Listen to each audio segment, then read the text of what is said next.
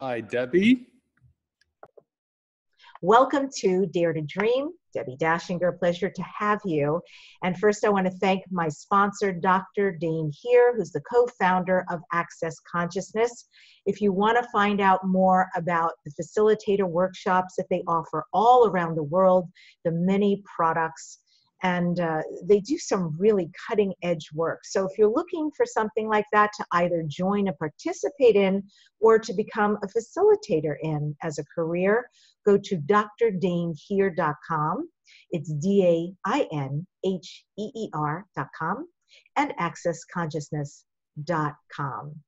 Also, I want to thank whomever you are out there by the name of The Name Lady. You left us a really nice review, and as I always tell you, we read all of them. So thank you so much for the 5-star reviews. And The Name Lady at Apple Podcasts wrote, always amazing. Debbie's shows are always informational and fun. Debbie does an incredible job of choosing her guests and bringing out their best. I promise you today will be no different with my guest today. And if you're interested, I would please urge you to subscribe to Dare to Dream. You can do it through Apple and Google Podcasts, Spreaker, Stitcher, YouTube, BSSR Radio, Radio Public, or Player FM, and iHeartRadio. So just take a moment. I know you guys listen, and I really do appreciate everything you write. Even on YouTube, it's been terrific.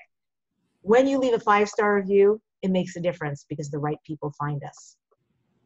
So my question to you today is, have you ever felt that reality contains a spiritual dimension hidden from your 5 senses? Well, my guest today is transformational leader and author Lee Harris, who says that spiritual dimension became startlingly real one day when he began communicating with the Z's, a group of non-physical beings from another plane of reality.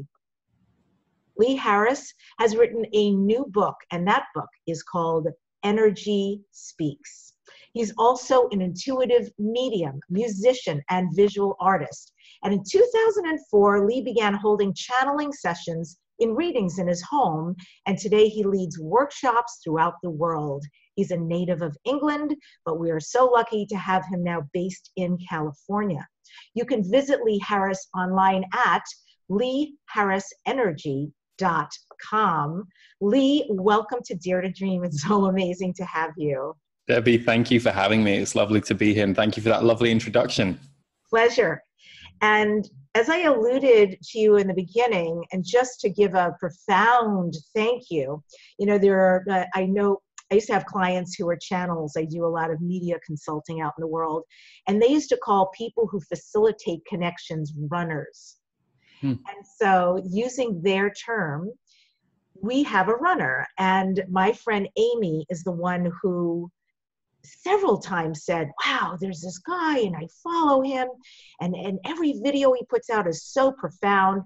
And sometimes it went over the top, and she always had to send out the link to myself and another friend and say, watch this, and I would, because the conversation you provide is the conversation I enjoy. So it was Lee Harris. So imagine my surprise, not, when your publicity manager came to me and said, oh, by the way, I've got a client. Would you be interested in interviewing them?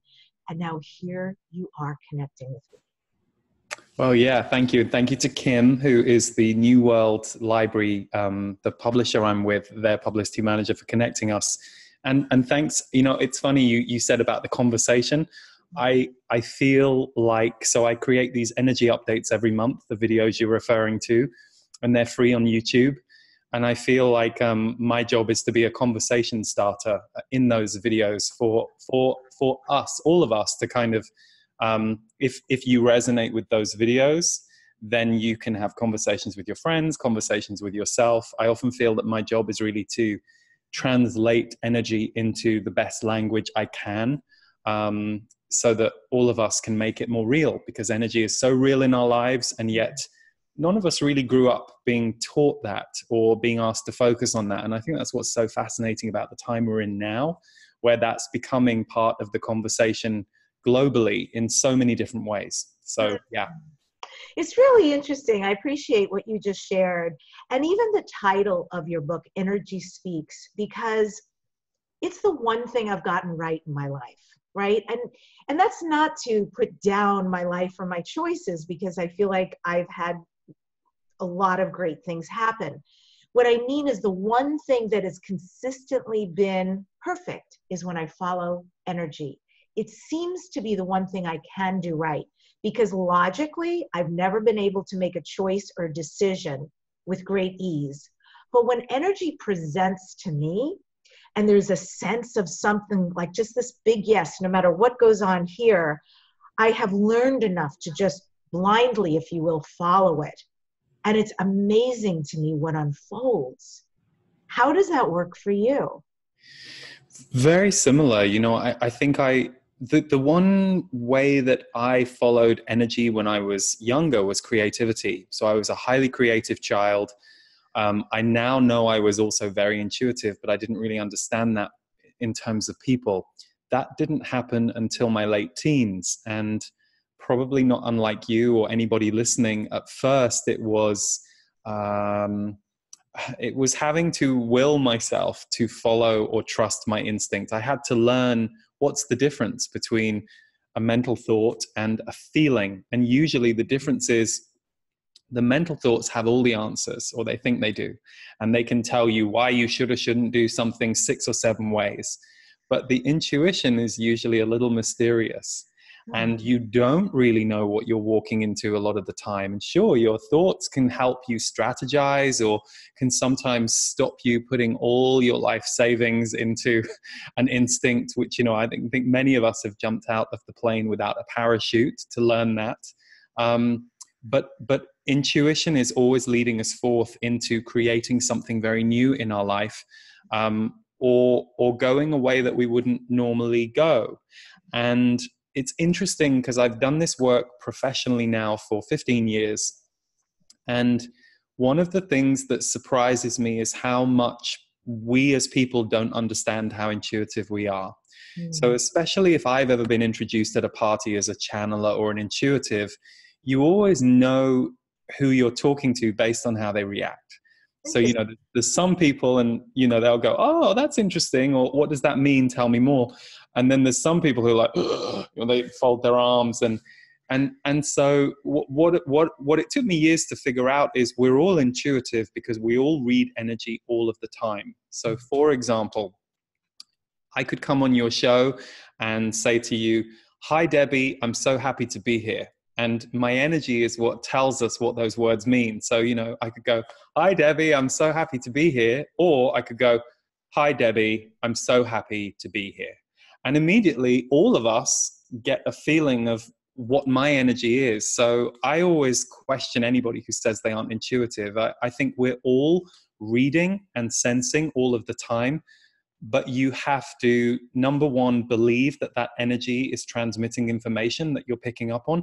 And number two, learn to trust it and trust your gut feeling more than what your sister tells you you should or shouldn't do based on either her experience or logic. And that's the bit that I think we all tend to find difficult, because that's not how most of us were raised, certainly not in our generation, Debbie. I think more people, younger people have that maybe, but our generation, it's not what we grew up in, most of us. Yeah, absolutely. And it's not supported at large in society either. So it's an interesting way to function because it has a lot of flow to it. And yet it's actually against the flow of what we're shown or taught is correct out there. Yeah. Yeah. And you alluded to your beginnings and how you were intuitive, but not in touch with your intuition. And I know that in the year 2000, when you were 23 years old, this is when your whole life really started to change. And I love this, that you heard the voice of your spirit guides for the first time on your way to work on the London Underground train. I mean, what a public place to have that happen. So can you talk a little bit about that transformational time and what occurred for you? So I was on a path of healing. I had gone through my teenage years dealing with my sensitivity and my intuition, and also knowing that I wasn't heterosexual and kind of trying to figure that out and recognizing that was going to be a problem in society, or at least that's what society was telling me. I dealt with that through becoming addicted to sugar, and I was taken to Weight Watchers age 10. I was in and out of diet clinics all my teens, yo-yoing with weight. And then I kind of crowned it with bulimia in my late teens.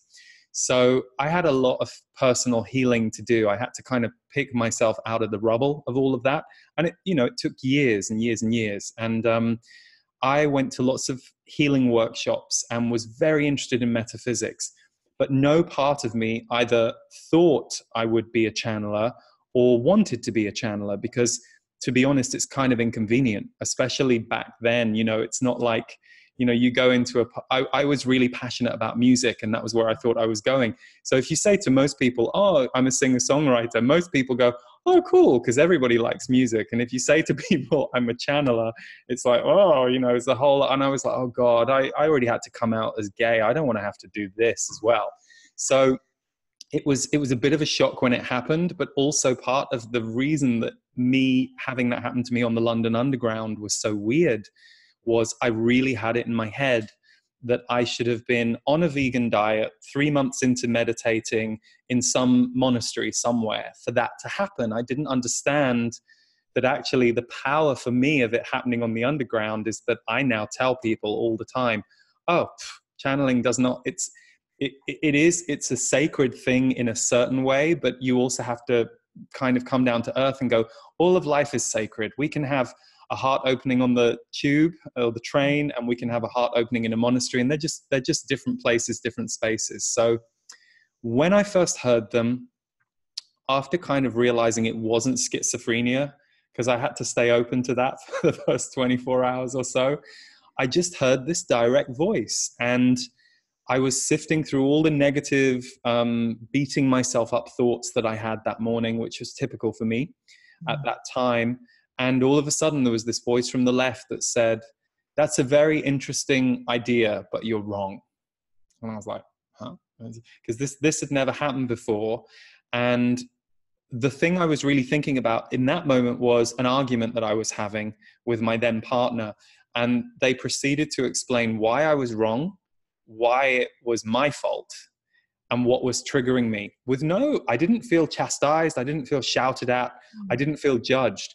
But as soon as they explained what was going on, everything in my awareness and my body just opened. And so I asked, like, is this schizophrenia? Are you? And they said, we're your guides. And we've been talking to you since childhood, but you've never been able to hear us. And that triggered some memories of like dreams, a recurring dream I used to have when I was a kid. And I talk about that in the book. And what happened for me then was I spent the next 3-4 months asking them questions every night. When I would come home from my day job, which at the time was in fundraising, I would ask them millions of questions about my life, about people in my life, about the universe at large. And to this day, I still channel, and I still channel publicly and on some recordings. But what actually happened for me through really trusting and working with and listening to my guides is it made me trust my own intuition even more. And it gave me this new relationship where the world was no longer black and white. It was suddenly many colors, and I had to include spirit. The one thing I will say is that was very easy for me personally, because it always felt like home, and talking to them does still feel like home. What made me most nervous about it was trying to explain it to other people and having to deal with other people's reactions toward it. So that was the trickiest thing about it. But the minute I met them, it was like, oh, we're family. I get this. I don't know how, but it was just undeniably useful, helpful, loving, and a game changer. Beautiful. I was so grateful in the beginning, in the introduction of your book, when you talk about your childhood, because frankly, there was so much I could relate to. There was a lot of talk about the emotional pain that you felt. and trying to find comfort from a world where you felt like a stranger. Like, wow, very powerful. And you went on to say that, this is a quote from you, that we as human beings are never truly alone and never really outsiders, that each one of us has an irreplaceable part of something greater than we can imagine. So true. And we're all, I think of us all as jigsaw puzzle pieces.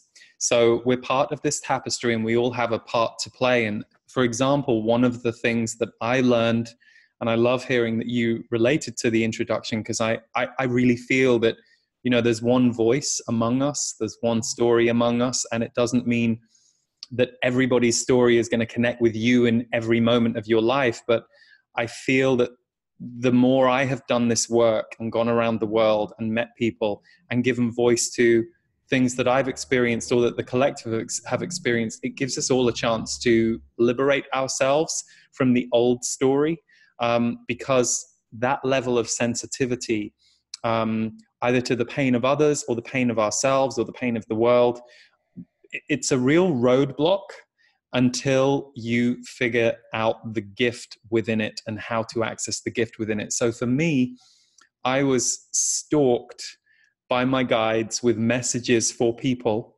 until I kind of surrendered and did it as a job.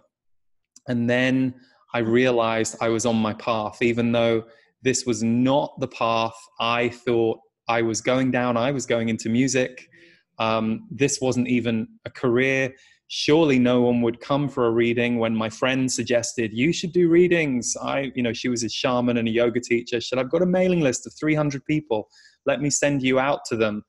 And I did it because I was just daring myself to face all my fears at that point, based on some of the workshops I was attending.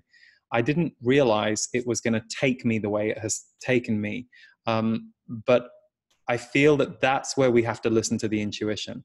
The intuition will walk us into opportunities, experiences, and essentially help us break our patterns if we're willing to go with it. So you just have to get good at discomfort, I think, when you live intuitively, which I'm sure you and everyone listening knows. Yeah, you have so many big subjects in this book. I love it. Relationships, sex, sexual energy. I mean, it's no joke. And as I was teasing you, like just a few notes. I love seeing that. That's so cool. Abundance. Yeah. Opening to love. So I want to try to bring some of these aspects in here because I felt they were profound. But No, sorry. I thought you'd finish, but carry on, please. So the end of that thought is this, because you addressed something that I really appreciated here, which is about people who are sensitives and empaths. So I, for sure, clairsentient, empath, 100%. Don't know what else, but for sure I do know those. And as a sensitive, if you will, it's a beautiful way to title that. These subjects I thought were really important to talk about. So I have ideas and questions that I want to ask to facilitate maybe some of the listeners, but I also want to acquiesce to what popped for you as well. Well, I was just going to say that, one of the gifts, I was writing a whole other book and it was in my voice and it was a much more intuitive, and that book may still appear. But everything started pointing towards put the channeled material out. So 85% of the book is channeled material. And because we had 15 years, 12, we started the book 3 years ago, so about 12 years to pull from, I was able to literally go, okay, we're going to do the greatest hits. We're going to do the most popular topics. We're going to do the best, the kind of recordings that have been the most consumed, because I wanted it to be of the most use to people. And I also didn't know if I would ever do another channeled book again. So I was like, okay, let's just really put it all in there. But to kind of pick up on what you said next, the words sensitive and empath are tricky because people tend to, I've kind of seen everything with those words. Empaths sometimes believe they are better than other people because they're empaths. And my argument is always that we're all everything. So just in the same way that we're all somewhere on the autism spectrum, so too is very everybody. interesting that you say that. Yeah, all of us are on every energy spectrum somewhere. We might be at 0.1% of it, but I believe that we're all intersecting with everything on the planet at the time. I really do. And so empaths and sensitives are people who have a very high degree of empathy and sensitivity versus the average person existing at the same time on the planet. But the problem can be, I think, that many empaths and sensitives have lived with their wounds for so long. For some of them, it can become an identity. And feeling like a victim in the world can become an identity. And I certainly had my times where I felt like a victim of my sensitivity. So one of my great passions is, okay, human life isn't easy for anybody. And I'm not saying it doesn't have its wondrous high moments, its peaceful moments, because it has all of that, but it's also challenging as well. And that's a truth for everybody who's walked this earth. So what are the sensitives and the empaths here to teach? And I believe that the healed empath and the healed sensitive, who isn't being dominated by their wounds on a daily basis, sure, they'll come up for healing periodically. That's part of being a human. They have gifts to share with the world that are going to help the rest of the world get in touch with their empathy and their sensitivity. So my passion is really working with that group to help them find their powers. So one of mine has been creativity, and one of mine has been using my healing work to help others heal themselves.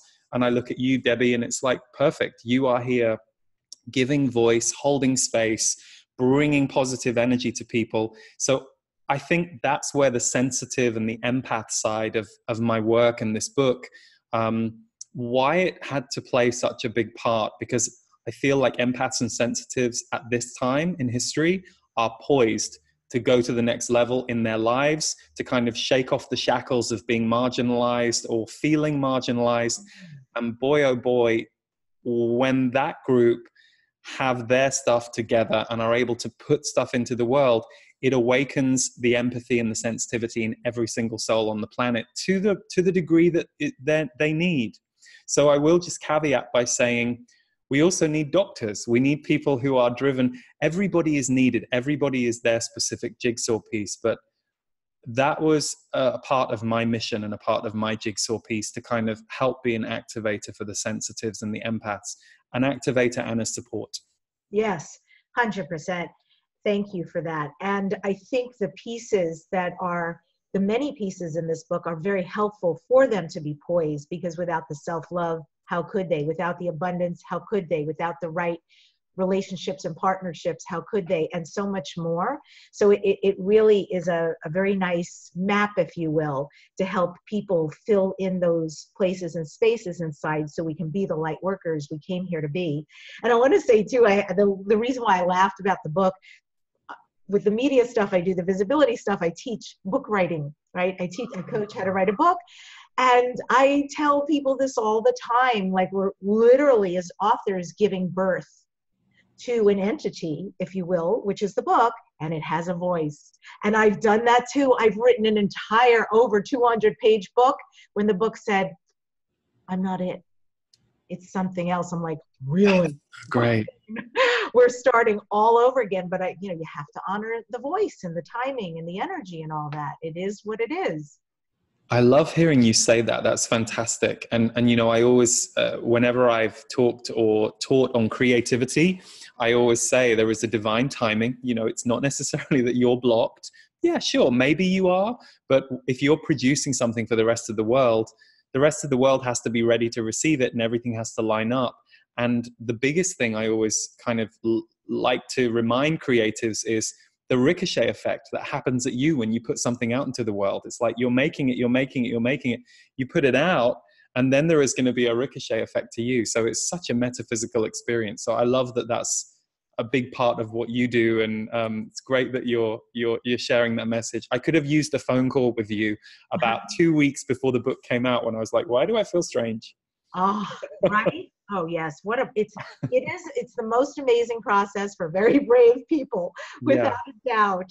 Well, we're going to be taking a very quick break, and when we come back, We have so many amazing questions for Lee Harris, including about relationships with others and being or not being prosperous. This is Dare to Dream, where I feature successful, fascinating, transformational leaders who have created major goals. So what about you? What would you do if you knew you could not fail? And what would it take for you to feel completely free and bold for you to create your dreams? This is Dare to Dream podcast. We are the #1 transformation conversation. And if you're enjoying this show, for $1 or more if you choose, you can go to patreon.com/dare to dream and donate and make a difference. You have a really big job, if you will, for your soul to fulfill. And patreon.com/dare to dream is about supporting the show. Dare to Dream is always going to be free to you.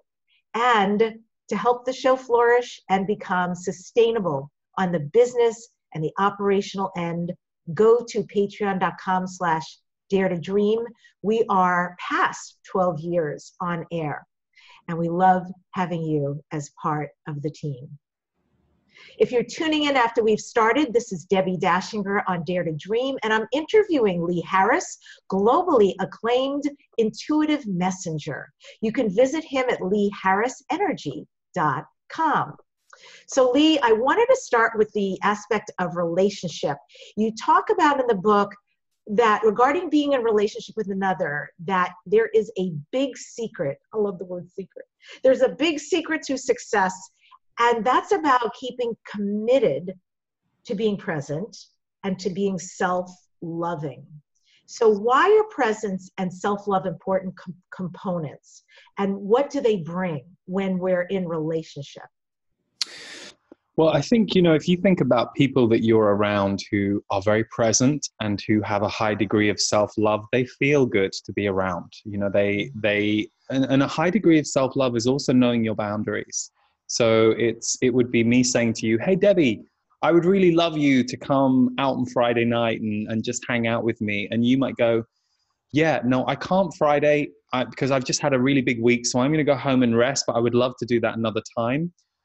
That's going to make me, unless I have a rejection wound, which is a great chance to process it, I'm going to go, oh, cool. I can trust Debbi. She's always going to kind of know who she is and where she is. And she was just saying no for now. And so those kinds of vibrations from us to other people, they really sponsor the growth of that in others. So for example, if I am mirrored by that, if that is mirrored to me by somebody, then I have the chance to grow into that. And I also have the chance to go through all my wounds and all my healing. If I'm like, well, Debbi didn't want to go out with me, what's wrong with me? Then you and I are not really going to be a good match. And it's probably not a good idea if we're in an intimate relationship or a close relationship to try and stay together, because it's just going to hurt both of us. You're going to be like, well, I know I need to have Friday to myself. I could compromise to try and make Lee's wound happy. And so this is where we have to really be sovereign in intimate relationships. I think so many of us were kind of brainwashed into the one day your prince or princess will come and it will all be fabulous. And of course it isn't really like that. And it's not a fairy tale. And too often, because of those beliefs, we have a sense of ownership over other people. It's like, oh, well, they're my partner, so they should. That's your own mind talking. That's actually something you might want to talk to them about and say, hey, I have this belief that because we're partners, you should want to go out with me on Friday night and not stay home and repair yourself. At which point you can go, okay, well, I have an experience of if I go out on Friday night, I'm going to be dead on Saturday and Sunday because I can tell I'm tired. So can we reschedule? And if you and I can find a common ground in that, so that takes a certain level of presence and self-love to be able to communicate through that hard stuff. And I think the old paradigm of relationships is changing on the planet. One of the things that I didn't really understand many years ago, but I now understand what the Z's were driving at. They say in every relationship, your job is to be yourself as much as you can be yourself, which is very contra to the Hallmark card, which is be loving, be kind, be a good husband, be a good wife, be a good parent. But whose standards? Whose standards are saying what good is? So the more you allow yourself to come out, the more you will be a benevolent presence on the earth, and you will be better for your partner if your decision makes them slightly uncomfortable in the moment, but you know for you it's the truth. And that is hard, and it's hard for all of us to practice at first, but the more you do it and the more you make it your norm, and it isn't selfish or narcissism as some people would believe. And hey, if you are experiencing it as selfish and narcissism, you shouldn't be with that person either, because that means there isn't enough connectivity or give and take between the two of you. So they say that if you practice these principles, and they talk about it in a bit more detail in the book, that will get you to be in your, what's the word, your true vibration in every relationship. True vibration. And I love those words, benevolent and sovereign. That carries a lot of royal power, it feels like, in it for oneself. And there's a really profound passage in the self-love journey chapter in your book that talks about how really important it is for us to parent and care for ourselves. You point out that, I love this line, just like our actual parents, we probably don't parent ourselves perfectly, and that's okay. We can make incremental improvements right now. So I appreciate the idea of seeing and hearing and holding and celebrating and loving ourselves the way we want those aspects to be, and that it's time for us to turn our attention inward, to give to ourselves that which we want. In other words, those things, like I had a rough childhood too, you know, I grew up around a lot of narcissists and a lot of loneliness, and I also turned to sugar quite a bit. Both as a way to leave my body. Food for me was a way to leave my body because I didn't like being in my home, but also sugar, I don't even know what that was, but it was definitely an addiction. And so, you know, the idea that they did this, you know, at a certain point, it's like, yeah, that story needs to change. It's not serving us. It's not healing anybody. It's actually stuckness. So for those who are living in that still, but love this idea, this yumminess you're talking about really parenting ourselves and finally giving ourselves what we've been longing for, are there ideas or suggestions that you can offer that we can start to insert that kind of presence and that kind of self-love into our lives? If you ask any parent on the planet, is parenting easy? None of them are going to say yes. Some of them might say, oh, it's not easy, but it's the most beautiful thing. It's the most challenging. And then some of them are going to go, oh my God, it's not. It's really hard. And I sometimes think I'm doing a really bad job. So I always remind people of that, and myself, with self-parenting. It's not easy. It doesn't protect you. Having an attitude of self-parenting, it doesn't protect you or take away some of the negative thoughts, negative feelings, challenging moments, but it's an insurance policy for when they do show up. If you have agreed, I am going to self-parent and be kind to myself, then whatever comes your way, you're including that in the conversation. And it sounds, you know, and I'm sure many people listening had similar experiences to you and I, Debbie.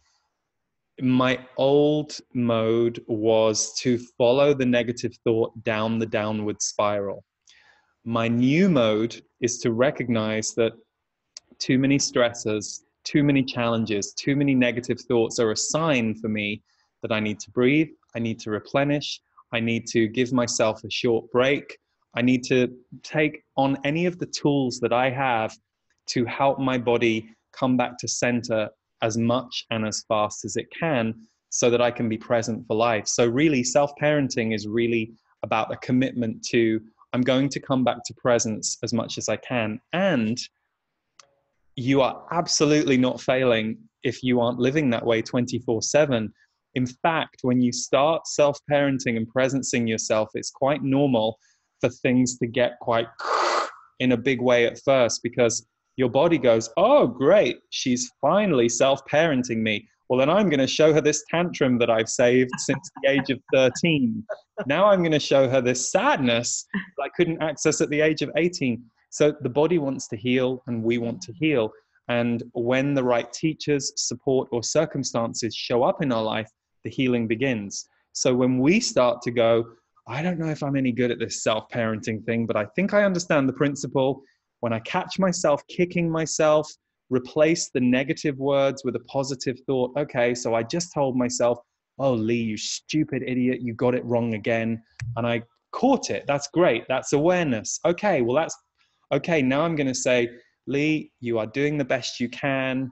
I love you. It's all okay. I'm going to say that out loud so that I negate the script that I have been running as a pattern for my life, and I start to turn it in the other direction. So like actual parents in life, self-parenting is going to be a mystery and a challenge at times.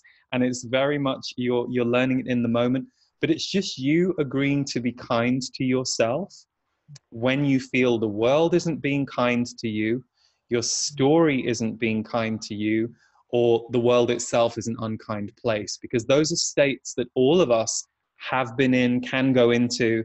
And in those moments when we have a child that's freaking out in the room, or that's in tantrum or in terror, we soothe that child. We do things to bring that child out, to try and help them regulate, to try and help them come back to reset. So self-parenting is just recognizing the child in you is doing the best they can, and that at moments, adulting is going to seem a lot more scary without some self-parenting. I want to talk also about being or not being prosperous, being or not being abundant, having or not having money, all of that. Because you mentioned that it brings us back to parts of ourselves that are destined to be united with these aspects: money, prosperity, abundance. That's very powerful. And you suggest that money is our mirror. So how do we use our current financial reflection to positively change our financial domain? They've talked a lot about abundance and finance and money over the years. And it's always interesting to me, because especially when you look at how unjust our money system is on our planet, we already are working in a system where there are people in countries who have nothing, and we do not work cohesively as a world government to try and change that.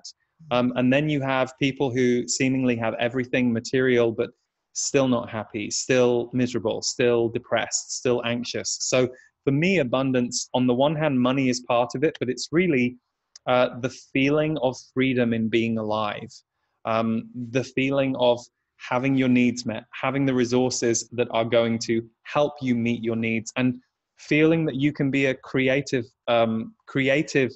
force in the world rather than someone just trying to survive, which I know many people do. There is a starving artist, starving healer syndrome.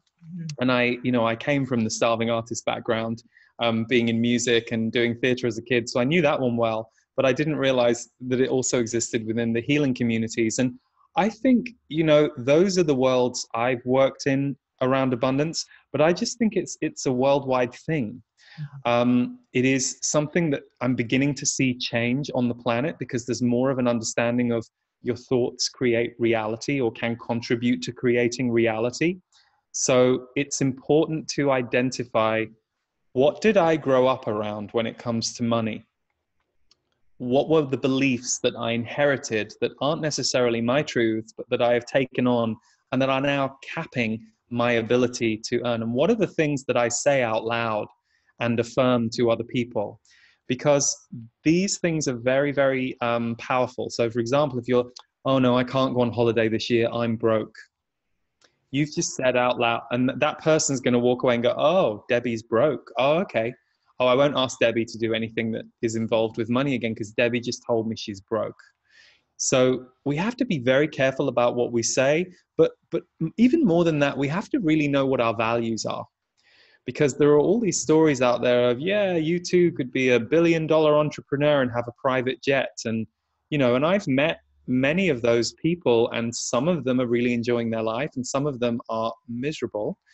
So for you, it might not be about having $1 million or $1 billion. It might be about having freedom. And yet, because of societal pressure or societal belief, you're kind of confused about where you should put your energy. So often abundance comes from simplifying and from really paying attention to areas that you might be losing resources, financial or energetic. And those two things go very hand in hand. if you're really bad with your emotional boundaries, if you're somebody who gets used by others a lot or taken advantage of, or because you can't say no, you find that you're constantly exhausted because you're serving everybody, the mirror in your financial life will be quite acute because you're constantly giving everything out and you're never filling yourself. So you also won't necessarily be being taken care of financially. So I often see that playing out for people who have kind of adopted kindness and generosity as really a cover for feeling they don't deserve to keep or retain anything or receive anything. And that's why there's a chapter in the book called The Art of Receiving, where they really talk about our inability to receive. By nature, we are generous, benevolent people. And that's what we would be if our true spiritual divine nature was allowed to come out. If our soul was allowed to show up in our life more, we will naturally become benevolent and generous. But our soul will also mean that we're looking after ourselves and that we are able to feed people because we can see how much food we've got in the cupboard, and we don't give our last bit of food away and just trust that some food is going to come into the house in a week and then be in terror for 5 days because you're starving. So really, abundance is what I have noticed and work I've done with people. I have a course called Abundance Upshift. If you really want to shift your abundance, you have to be willing to really examine who you are, what your values are, what you learned as a kid that might still be running that isn't helpful. Be grateful for what you got taught as a kid that's really helpful, and just do a kind of examination process and really know what you want, because too many of us don't have accurate dreams around abundance because we're trying to outrun scarcity. So for example, people go, oh, if I just had $1 million, everything would be fine. Actually, if you had an extra $15,000 a year or $20,000 a year, you'd be okay, because that would be enough to get you where you want. So that's what I mean by really understanding what your values are, what you want. But we tend to be scared to look at it because money brings up such emotion for us that we tend to just back away and think that we don't understand it and we don't know anything about it, or we don't want to look at our bills. And all of those things contribute to not really allowing abundance to run through our body because we're keeping it at arm's length. That was a long and varied answer. That was good, though. Thank you. No, I'm so glad you fleshed that out, because you just gave me actually a huge piece there at the end. What I really like about what you said, and it feels different to me, is that you're giving us an invitation to act as a forensic investigator. So there's a lot of detachment in that, which I think is important around money, right? We all know money is an illusion. It's an energy. It's silly. It's just a piece of paper. And yet we attach so much significance to it. And the way you just explained it, it's a way of looking at our past lives, what we're carrying forward, and really looking at what is right now and inviting in a new possibility. But there's a forensic aspect to it that occurs in order to get some ahas. I'm going to actually start doing some things because of what you said. I feel so blessed sometimes around some of the things you're talking about, because Lord Jesus and the apostles, I have come so far around, scarcity. Like, I was an actress and a singer for the majority of my life, which means work, work, work, make money. Nothing. Yes. And creatively also, for my soul, it was incredibly painful to have that no thing, because all I wanted to do was create. And then again, finally getting hired again and create, money, and that, it was exhausting for me. Yeah. Difficult, but it also created where I came from, created financial stuff, living like that created financial stuff. And when I shifted to be an entrepreneur, mamma mia, no one gives you a business degree and you're sort of floundering to figure out, how do I bring in clients? So it took a lot of healing. I feel like actually way more than learning business stuff, I just had to do a lot of healing. So my resonance changed around all of this. And there's so much ease today. And I still find this so fascinating to go deeper with it. Yeah, no, I love everything you just said, because I know the entrepreneur's path myself, and I didn't understand business, but as things around me grew, I had to learn. Otherwise, there were going to be car crashes. And I had a few small car crashes that told me, oh, I'd better know how this car moves, especially now there are more people in it with me. Yeah, and I love what you just said about the you know, being an artist, because I also have that. I have an artist spirit, but I have a creator spirit. So I think when you have that spirit, it fits entrepreneurism very well. But one of the big learnings is, you know, as artists and creatives, we love freedom, because you have to be free and you have to be in a free state to let the good stuff come through. Yet to be a good entrepreneur, you have to have structure. Mm. And I definitely learned the hard way, and with a bit of kicking and screaming. Structure can give me freedom if I understand it will, and I organize my structure as well. So, for example, you know, now 15 years on, I have a team of 10 people that I employ and work with every month to put all this work out into the world. And we have a rhythm, and we have marks to hit. And yet I've found I'm more free right now than I've probably ever been, and more abundant. But if you had shown me this picture 5 years ago, I'd have gone, oh my God, that looks like too much work. And what do you mean I can't take a month off if I don't want to do an energy update? Or how do I know I want to do an MP3 that month? But what I learned was you figure it out as you go along, and you create the freedom pockets within the structure, and the structure will then give you a freedom. But so I often think there's a lot of, you mentioned healing. There's a lot of reverse learning that goes on for us, which makes sense because we're all here to grow and change and shift as we go through life. So I think the entrepreneurial journey, which I know many people are embarking on now, it's a really rising thing on the planet, which is great. That is a path of self-growth like no other. Amen, brother. Well, when we come back, we'll be talking about where you can find Lee. I want to make sure you know that, where this YouTube channel is, so you can listen to these amazing updates. And we're going to get just a little more clarity around what I think is a very, very powerful concept: boundaries. I think it's a beautiful thing. So exclusively for you guys, for Dare to Dream listeners, for the viewers, I've made a unique deal with Thinkific that is only available to you. If you're ready to create, market, and sell your own online courses, Thinkific's powerful all-in-one platform makes it really easy to share your knowledge, really easy to grow your audience and scale your business if you choose to do that. It doesn't matter if you have 10 students or 10 million. It allows you to grow a business you love. We're speaking about entrepreneurship. I can't think of a better way. It gives you the easiest technology and best support in the business. The link for you to get 3 months free business platform to put your products is thnk.cc/Deb. It's an exclusive deal to set up your online courses, thnk.cc/Deb. And again, I'm interviewing Lee Harris. You can find him at leeharrisenergy.com. And yeah, I really want to talk about this, like, boundaries. Holy moly. And I love the juxtaposition of the words you use, because you say boundaries are actually an entry point to profound freedom. Funny, because it is very much aligned with what you just talked about, being a creative and an entrepreneur. Looking at the structure you created, and 5 years ago you would have gone, whoo-hoo. But today you go, oh yeah, it's the recipe actually for freedom and prosperity. It works. So talk about boundaries. Why are they so important? How could, like, give us some kind of hot, yummy tip that we can take out there and really start to create change.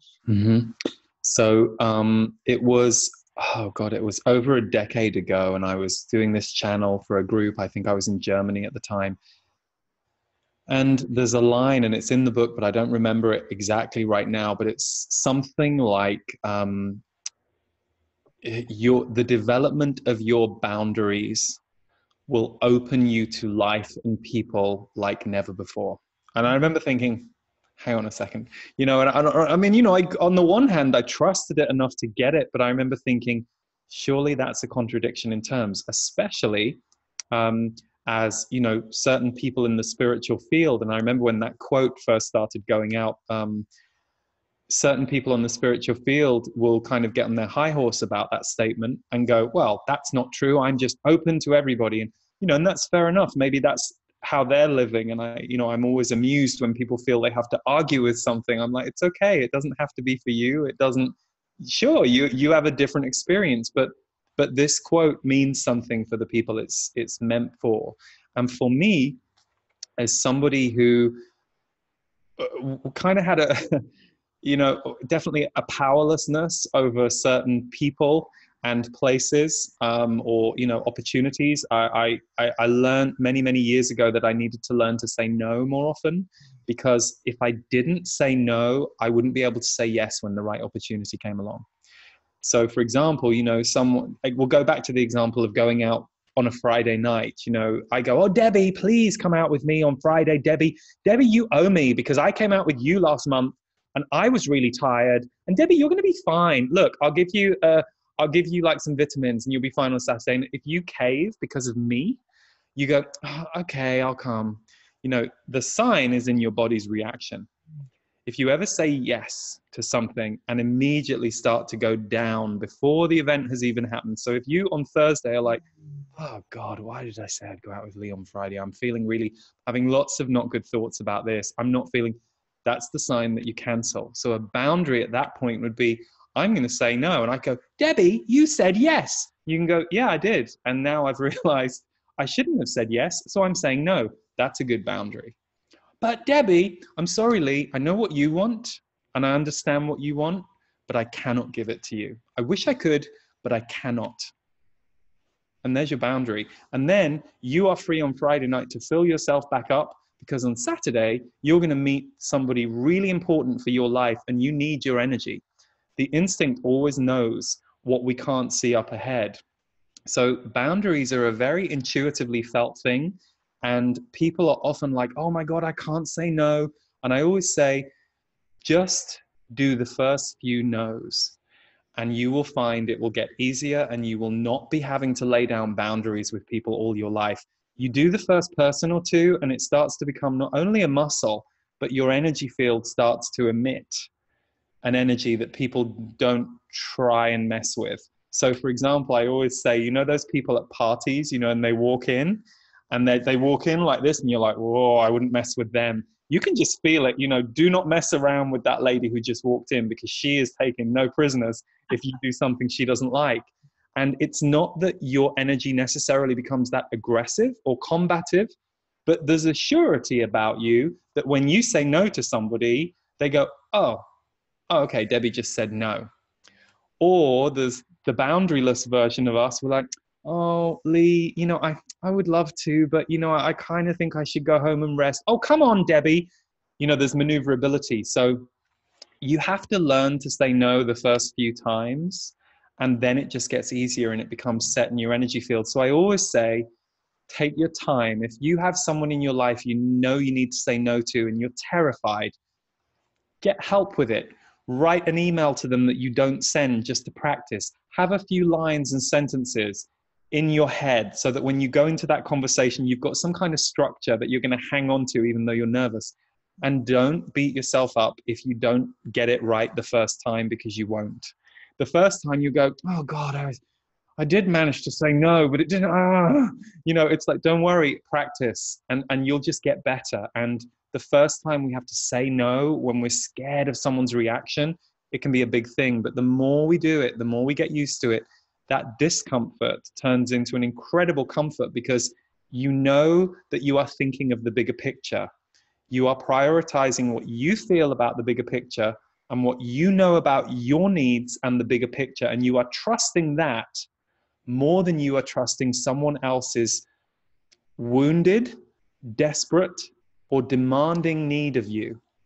And that's really important. And what I always say is, because this is one question that comes up a lot, well, Lee, how do I know I'm not letting someone down who really needs me? And I say, you will know when it's an emergency. And you, no part of you will hesitate to give your time, your energy. I remember my sister taught me this lesson very young. My two nephews who are now, my two oldest nephews who are now 20, they're twins. I'd be with her when they were little and I'd hear the kids scream and I'd be like, oh, are they okay? And she'd be like, yeah, that's fine. And we'd carry on talking. And then, 10 minutes later, there would be a different kind of scream and she would be out of the chair, because she knew when what was real and she knew what was pattern or what was to get attention. And so she never hesitated when she heard that it was desperate. And I always say, don't worry, if someone is desperate and you are the person to give it to them, you will feel it and you will move everything to give it to them. But that's very different to freeing yourself from serving other people's needs without including your own at the same time. And that's something that many of us people pleasers or recovering people pleasers have done to our detriment. And you have to learn the lesson. Otherwise, nobody gets where they need to go, least of all that person, because if you're not the right medicine for them, say no so they can find the right medicine for them, someone who's meant to be with them on their level in that moment. Otherwise, both of you are going to feel a little like you've just had a McDonald's. You know, it tasted good for like 5 minutes, but sorry, McDonald's, you know, there's not much nutritional value in that. You can cut that if I'm not allowed to say brand. That's so good. That's like saying, you know, this is what I heard with what you shared. Rather than draining yourself when you know you need your time or attention or space to give when, you know, you're empty vessel at this point. And what I heard in this example is that essentially it's like saying, you know, everyone has a God and I'm not it. Yes. They don't have to show up to be that. They will be okay. The person who's meant to be there or not meant to be there, but it will be perfect for everybody. Yeah, when we're desperate, we don't stop when the first door closes in our face. We then go to the next door. And that's also what I meant by you can feel it when you're someone's last chance or when you're the right person for them, because you will just feel it. There will be no negotiating in your mind. But it's also important to not make yourself so important to this person's future that you must help them, even though everything in your body is saying, I'm not your person. That's when we get very distorted. And yeah, there is sure, we're puzzle pieces, but we're only puzzle pieces. It's an amazing jigsaw and it's fun to connect with all the other puzzle pieces and feel the infinite universe, but we're only a puzzle piece. We're not everybody's Lord and Savior. And boundaries are sexy. I gotta say, I really think so. I think it creates mad respect for somebody. Like, okay.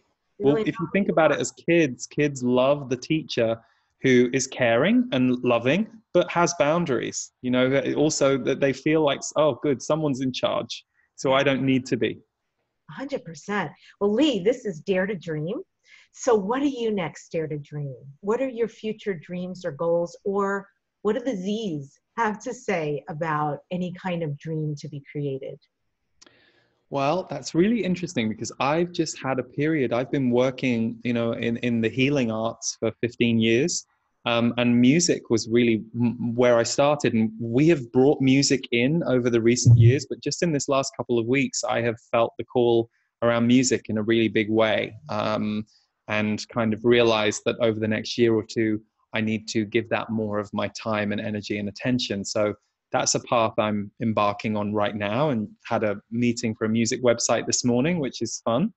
And I think that intersects with what the Z's are saying. You know, one of the things that has come up, and I'm perhaps a few months behind everyone else with this, that dreams that you had have been resurfacing, and maybe they're in a different form now, or they're possible in ways that they weren't. But the Z's talked about this about 6 months ago, when they gave a kind of annual forecast for 2019, which is free on YouTube. It's about an hour long. And where is that? What is that channel? So YouTube channel is Lee Harris Energy, and my website is leeharrisenergy.com. So if you go there, you'll see all the links to everything. And yeah, on my YouTube channel, it's called 2019. I forget what it's called, year of something, but it's there. So if you type in Lee Harris 2019 year of, but my YouTube channel has everything there. One of the things they were talking about was dreams resurfacing. But what they talk about within this period that we're in of many years, so they often talk about between now and 2030. They say that many of the challenges that we're seeing, because of the consciousness and the heart frequency and the light that's pouring onto the planet, a whole load of ugly is being kicked up.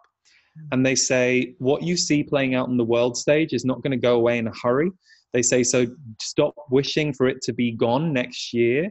start being the solution and start giving your voice, feelings, and energy and attention to ways that you would like to see the world change, progress, and what you would like to see it become. And it's interesting because I have some friends who are social activists and some who are only believe in meditating. And I think everybody is playing their part, whatever you're doing. But I really trust that thread that they keep bringing out. They say you're going to see innovation happening on the planet and solutions happening on the planet a lot over the next decade.